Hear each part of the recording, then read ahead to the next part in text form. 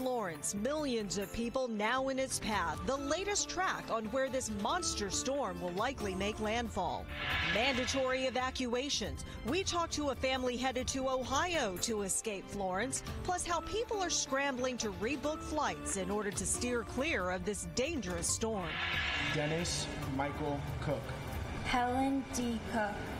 Never forget, remembering 9/11 and lives lost in terrorist attacks 17 years ago. See how one local community came together to honor the fallen.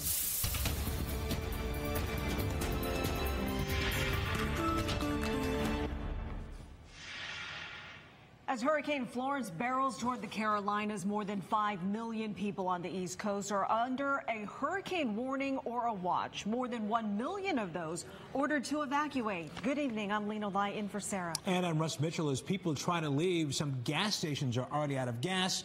And in many cases, store shelves are empty. Tonight, we have team coverage. Chris Ty talks to a couple heading to Cleveland from the coast, plus how it's already impacting flights across the country. But first, the chief, Betsy Kling, shows us where Florence is right now. Hi, Betsy. Florence is still well away from the U.S. mainland, but it is moving to the west. And as it's moving to the west, for now, it's picking up a little bit of speed. Let's take a look at the latest on the satellite. This is a different color table than you're used to seeing.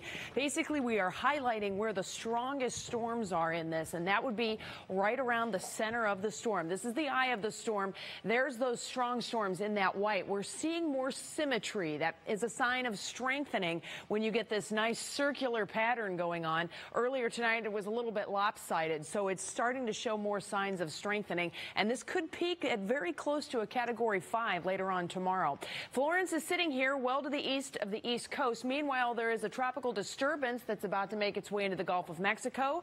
There's Isaac, which is a tropical storm headed for the Windward Islands, and Helene is a heck of a hurricane, but it's out in the middle of nowhere and not expected to impact anyone. So we get the latest on Florence. The storm is currently at 140-mile-per-hour maximum sustained winds, moving to the west-northwest at 17. The track of the storm is expected to change. This is a big update from the National Hurricane Center this evening. Coming onshore Thursday night into early Friday, and then coming a little bit to the due west as it meanders inland. It's going to be moving very slowly, and as it does so, it's going to be absolutely dumping rain all across areas of the southeast. Now, rain potential is all based on the track of the storm, and as you can see, everything lines it up nicely offshore, but then the lines start to spread out. That's showing uncertainty in the track. And just very quickly, let me show you what that could mean. Look at the yellow difference between 1 and 2. A huge change in how much rain falls over how much of an area. Just a small track shift. We'll talk more about this, what it could mean for our weekend and next week coming up. All right, see you again in a bit, Betsy. Our team coverage continues now with Chris Ty. And Chris, this storm is causing travel problems for people who have vacation plans. That's right. Those who are there for business or for pleasure. Traffic heading out of coastal Carolina cities is building as the evacuations continue tonight. We talked to one family heading home to their native Cleveland after boarding up their business and opting for safety over a roll of the dice. The last time North Carolina got walloped, 2016's Hurricane Matthew. Storm chasers Heather and Rob Williams, originally from North Ridgeville, moved to Wilmington, North Carolina 7 years ago to open a dive shop.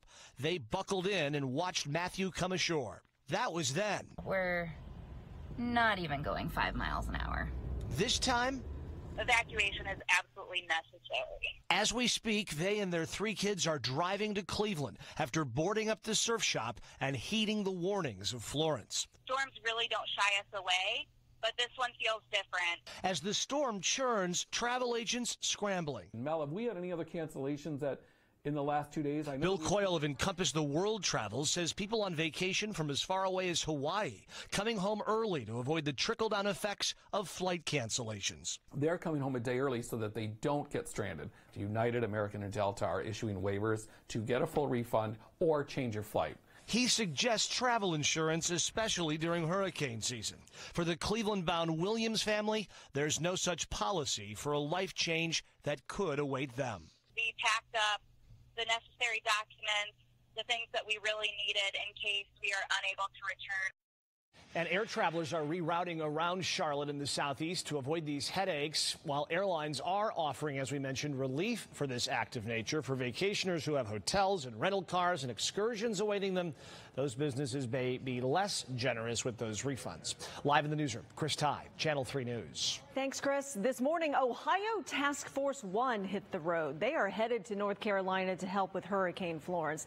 They're made up of 16 members who will help with the search and rescue in areas hardest hit by the hurricane. The team consists of several types of specialists, including water rescue squad officers, logistics specialists, and medics. Later in the newscast, we take you to Wrightsville Beach in North Carolina. We'll get a firsthand look into how they are preparing for what could be one of the strongest hurricanes they have seen in decades. Here's what else is happening tonight. Several communities tomorrow. We really are in kind of a nice pattern right now, okay? Mostly cloudy skies to start, not as damp in the morning. Temps in the 60s. We'll be in the 70s for the afternoon and the evening. Clouds and sun. It's actually going to be a pleasant day, so don't worry about tomorrow here in Northeast Ohio. We have no weather woes coming anytime soon. As a matter of fact, we wouldn't even have to worry about rain coming into the forecast until we get into some pop-ups in the next couple days as some warmer air moves in. We've just seen a few clouds around, but all in all, this very kind of quiet pattern that we are in is related to how the hurricane is going to move. Now, I know that's kind of a stretch, but let me show you what's going on. We have high pressure in the mid and upper part of the atmosphere here over the eastern half of the country. There's also high pressure sitting out here in the Atlantic, known as the Bermuda High. The storm has been following along the wind path around the Bermuda High, so it's got a nice push behind it, and that's helping to propel the storm to the west. As I said, it's moving west-northwest at 17. Meanwhile, this high that is sitting over the eastern half of the country is spinning the mid and upper part of the atmosphere in a clockwise fashion. So as this strengthens, as the storm gets closer, it's going to help to put the brakes on that forward movement. The degree to the braking is all dependent upon timing and strength. And at this point in time, we are not able to put those two together with any kind of accuracy. So when I showed you before, this is known as a spaghetti plot. This is basically the forecast models showing you where the eye of the storm will be tracking. And you can see there's pretty good consensus, good agreement all the way up to North Carolina. And then things start to stop. Some of the models are now putting the brakes on the storm just offshore. Some are putting the brakes on when it's onshore, and others are just letting it roll on in. So as far as what's going to happen right now, there is a definitive shift farther to the south. That would open up South Carolina to more of the devastating impacts of this storm. So as I showed you before, the kind of side-by-side comparison, Model 1 is where things have been trending, which puts all of the extremely heavy inland rain, which I think is going to be the most devastating part of this whole storm, that throughout North Carolina and southern Virginia. But on the new potential track, look how much more this opens up, clear down into the Atlanta area. So not just into North Carolina, they're pretty much assured some bad impacts, but now South Carolina, and then as you get into portions of Georgia. Then you have to think about everything moving down after that and how that would impact our forecast. So as far as where the National Hurricane Center believes things will go, they kind of bring it a little bit farther to the west and inland. It's still going to be moving pretty slow, dumping rain as it does so. But then what happens after that? Well, at this point, you saw where the spaghetti plots go. They don't know.